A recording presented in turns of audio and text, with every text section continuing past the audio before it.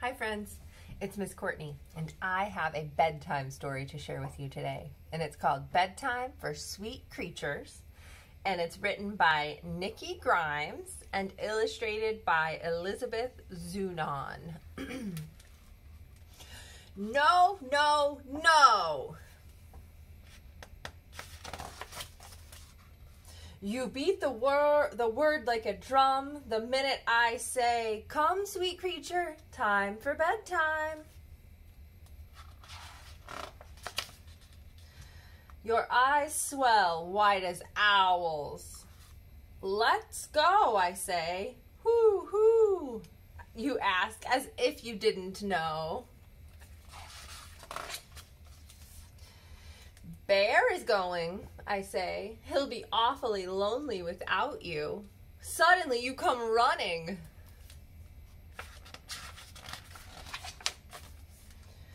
In the forest of your room you cling to Bear. I turn back the sheets and you growl. "In you both go," I say. You coil beneath the quilt, silent as a snake. "Why are you hiding?" I ask. "Monsters," you hiss. "All gone," I trumpet. "You're safe." You toss your mane and roar, order me to check beneath the bed. I kneel on the forest floor, find something wild and ferocious. Meow. Oh, they found a cat.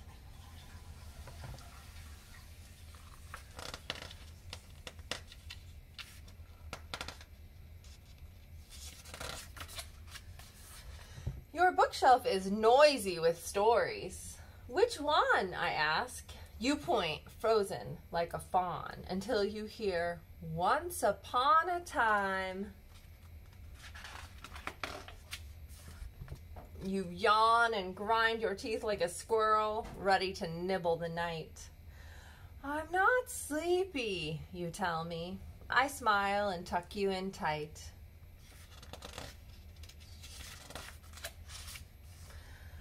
A koala, you hang on for one last kiss. "I love you, Mommy. I love you more." "Okay, lights out," I say. Fearless tiger, you crouch just in case, ready to pounce on goblins in the night. Later, you bound out of bed, sly wolf on the hunt for water. "Hurry," I whisper from the kitchen door. Last glass." You lope back to bed before Bear can miss you. "Bathroom," you say out loud and hop up once again. "Good night," I call. Silence falls over the house.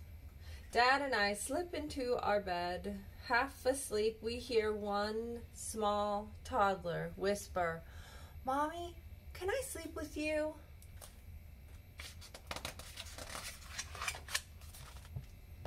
I sigh and pull back the blanket.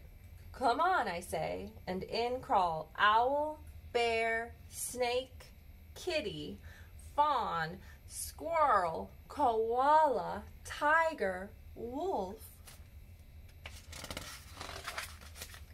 and one very sleepy child. I'll see you next time. Good night.